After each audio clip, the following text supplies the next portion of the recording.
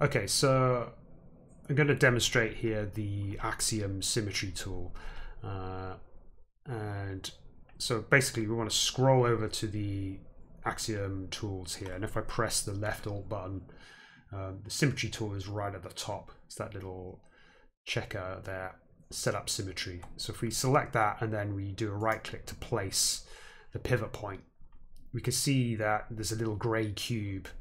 Now I need to be careful here because if I scroll on the middle mouse wheel, it's going to move that point, which could be useful if you want to shift its position, but just be careful that you're not inadvertently moving it. And now our next step is to set up what kind of symmetry we want. So we can press Ctrl R to get rotational symmetry. Now if I press 2 on the keyboard to get my red wool, I can start to place blocks like this, and I will get rotational symmetry like this. So you'll get a pattern that looks something like that. Now if I go back over, if I scroll back to my to the Axiom tool, and I can now delete that point, and I can place it again, and now I can change it to a Control R for just flip.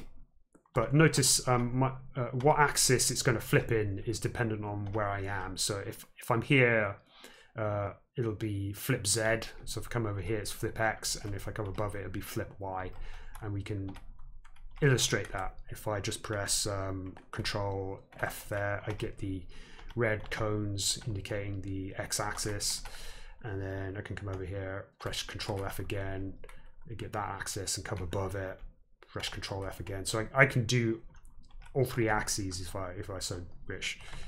If I just delete that again, and we'll just use the first 2 horizontal axes. So if I right click again to place that, and then do another Control F like that, come around here, do another Control F to get that axis, press 2 to get my red wool block, I can start placing blocks again like this, and I get a slightly different kind of reaction. So if I want to build a tower like that, something like that,